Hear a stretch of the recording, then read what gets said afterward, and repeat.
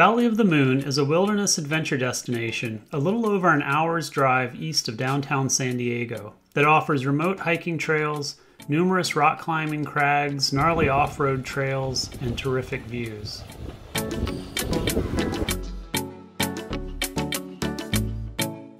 The area's surreal cliff and boulder formations are ancient remnants of a massive layer of granite created by the San Andreas Fault that has eroded over millions of years.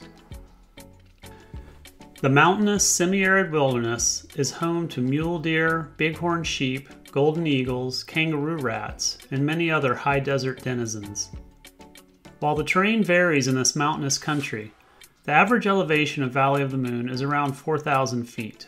The roads become increasingly rugged as you progress into the area, which presents a serious barrier to entry for anyone who doesn't have a solid off-road vehicle or isn't willing to hike in. For those who do put in the effort, a rich payoff awaits.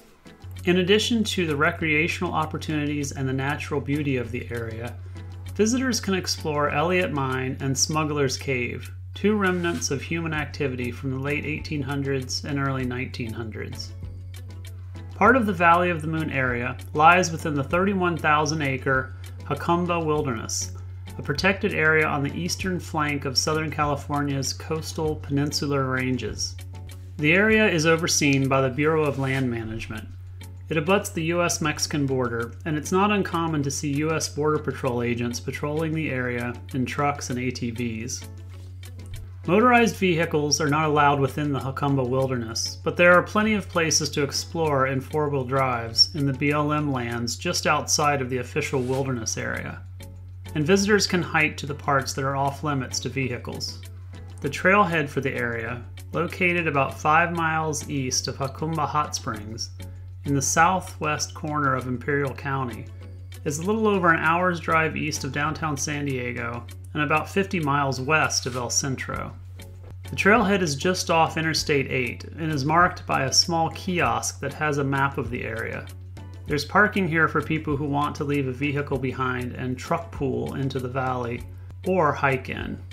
The primary route into Valley of the Moon is to head east from the trailhead along the gravel road, Route 155, which will soon bend south and start to climb a mountain. This road is paved in places, but it's full of potholes, bumps, and rocky areas that you won't want to attempt in anything less capable than an all-wheel drive SUV. The trailhead for Smuggler's Cave is 1.43 miles along the road from the trailhead kiosk mentioned before. The cave is about a quarter-mile hike from the road. The cave is formed by an overhanging edge of a huge granite boulder. While apocryphal, various writers have tied the cave to Tirso de la Toba, a Mexican bandit who supposedly stored supplies in the cave. More certain is that Native American Kumeyaay people lived in the area at some time in the past. On the rocks near the cave, you can find morteros, divots in rocks where the indigenous Kumeyaay people ground food. Just beyond the Smuggler's Cave trailhead, the road into the area splits. The left fork heads down a steep rocky hill into a valley surrounded by granite cliffs. This is where the trail gets much gnarlier and only high-clearance four-wheel drive vehicles should continue. Once you are down in the valley, if you follow the road for another mile or so, you'll come to the steep climb to Elliott Mine, located on the top of Teje Peak, a popular destination for people exploring the area on foot or four-wheel drive vehicles.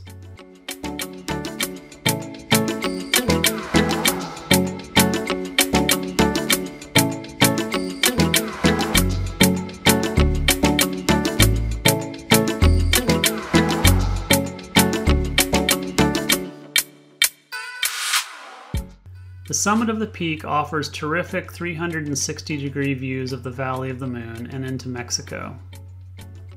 Jim Elliott, a local prospector, established the claim to search for gold and later sold the claim to a pair of brothers who mined it for tungsten, according to newspaper accounts.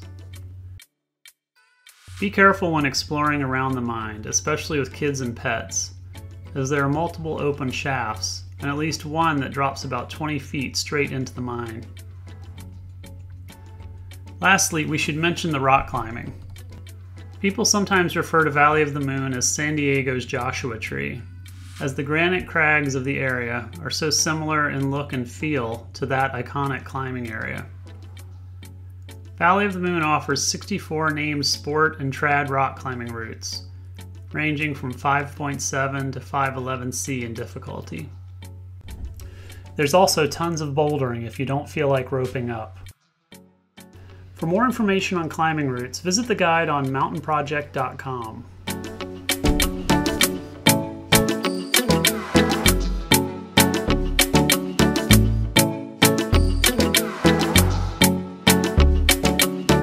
We've covered only a small portion of the things to explore in Valley of the Moon.